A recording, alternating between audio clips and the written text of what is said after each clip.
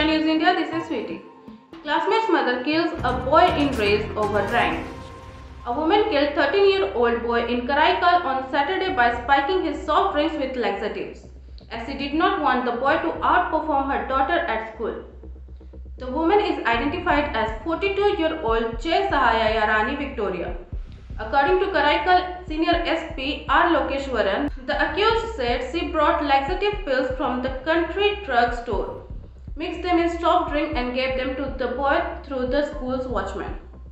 She wanted to stop the boy from participating in school annual day events. We were waiting for autopsy report to find out what exactly was added to the drinks. The victim R. Balamani Kandan, a class 8 student of a private school in Karaikal, was the class topper and he was also good in extracurricular activities.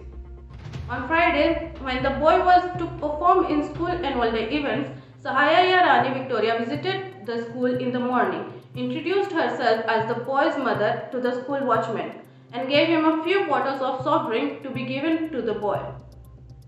After consuming the drink, the boy felt uneasy and returned home by the noon as the school was half day. After the boy started vomiting, his parents D. Rajanthiran and Malathi rushed him to Karaikal GH and he was admitted to the hospital late on Friday. The doctors said the boy was ill due to food poisoning. The boy told his parents that the school watchman gave him soft drinks, saying that they were given by his mother. The parents inquired the watchman and he told them about the accused giving him the soft drinks. They then accessed to the school CCTV footage, identified the woman as Sahaya Rani Victoria and then filed a police complaint. Meanwhile, a video of a boy narrating the incident from the hospital bed went viral on social media, sparking outrage. The boy's health condition, which was initially better, worsened and he died at the hospital around 10:45 p.m. on Saturday.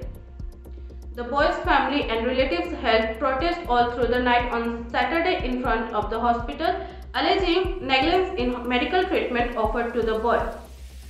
After the protest continued on Sunday morning, Karaikal Deputy Collector M. Adarsh met the family members and assured them of a proper investigation to the incident.